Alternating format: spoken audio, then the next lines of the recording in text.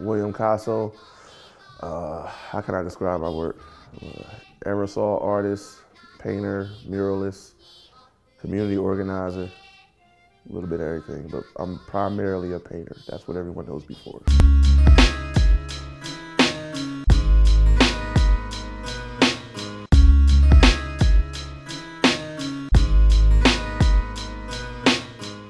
I remember I used to draw, like Superman, like Flash. It was, it wasn't anything like detailed like I do now. Obviously, I was like 5.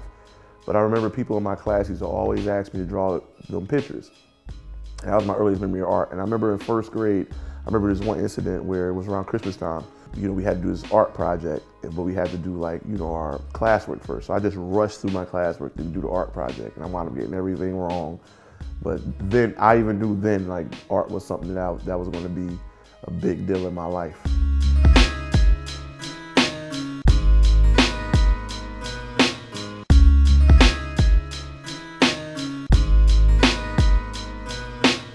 Like, I came up during the crack era.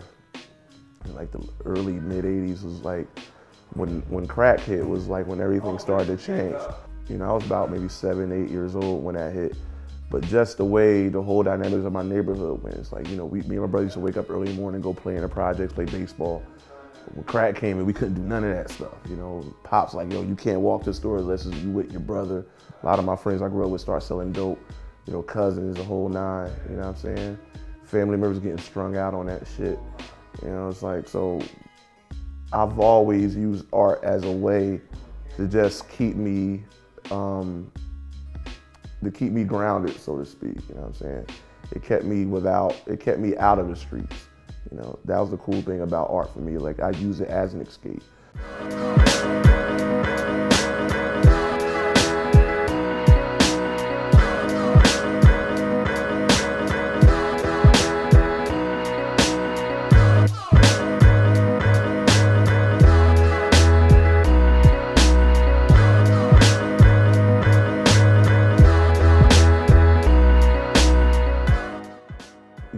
I helped form VS Crew, Vicious Styles Crew.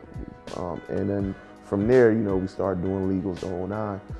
And then it got to a point where what I started to notice is that all the walls we would do, we had a few walls we just paint over them, and do another production. I'm like, yo, that's cool, but let's just go take these abandoned spots. Like, nobody's using them. And Trenton, never had a graffiti problem. So I knew from there, it was like, wow, like the only thing people know about graph is what they see us doing. And it was always legit.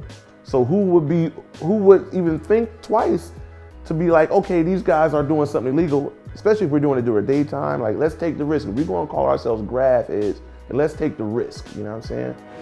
Keep trying to make Trenton beautiful. There's enough wooded houses. No boarded up buildings. I seen him from start to finish, and man, it's amazing. He's so good at it. It's just like, it comes so natural to him. I mean, it's amazing the artwork that he does. It's just amazing watching him do it.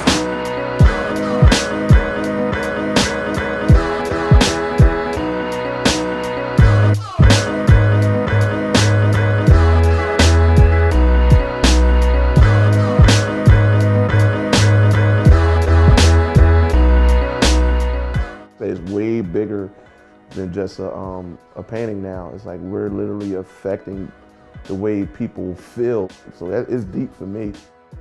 I don't even feel like I'm breaking the law anymore.